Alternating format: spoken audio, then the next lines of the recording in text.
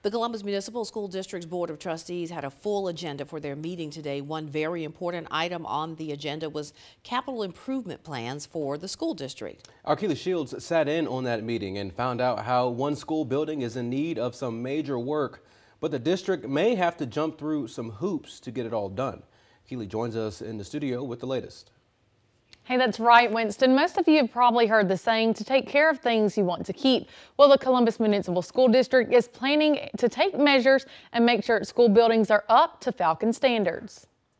There are many factors that go into providing students with the keys to success, and the Columbus Municipal School District believes one of those is the right environment. Across the board in each campus, our Board of Trustees as well as our maintenance department and superintendent had a chance to do a walkthrough of each campus to find some areas that needed improvement. So there was this list composed in 2019 where we wanted to go through with updating and upgrading some of the issues that we saw around each campus. The district also enlisted the help of the architecture firm Pryor and Morrow to look for the things the district leaders may have missed. The results of that study were presented to the board last week. District Maintenance Manager Stephen Little provided updates on these capital projects. One of the main talkers was Franklin Academy. A year or so back, we did have the roof repaired at Franklin, but that did not cover the whole roof.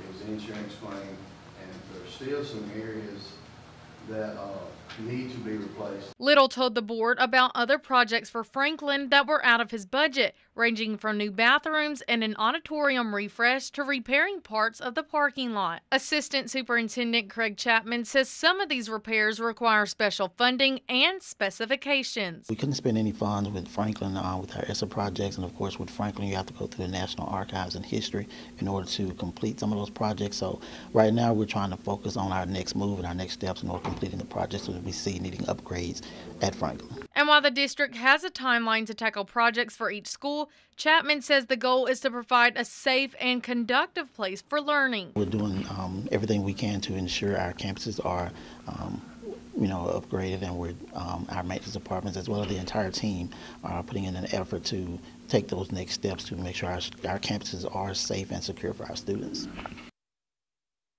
Now, Chapman did tell me that at this point, the Board of Trustees is discussing funding for these projects at Franklin.